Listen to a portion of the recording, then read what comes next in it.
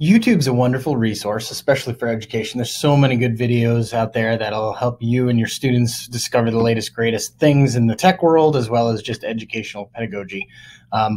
You can clearly see why it's been used, but of course you can also go down this little wormhole of after about a half an hour, I'm not even sure what I originally came to YouTube for. So what I would recommend is trying to purify your YouTube video before you share it out with your students on Classroom or Seesaw.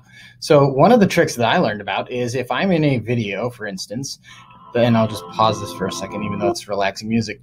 At the very top where the URL address is, if you put your cursor between the T and the U and put a minus or a hyphen sign and then hit return, basically what this does is it makes a new link for you inside of YouTube or a YouTube video that I can now copy this link and share to Google Classroom or Seesaw.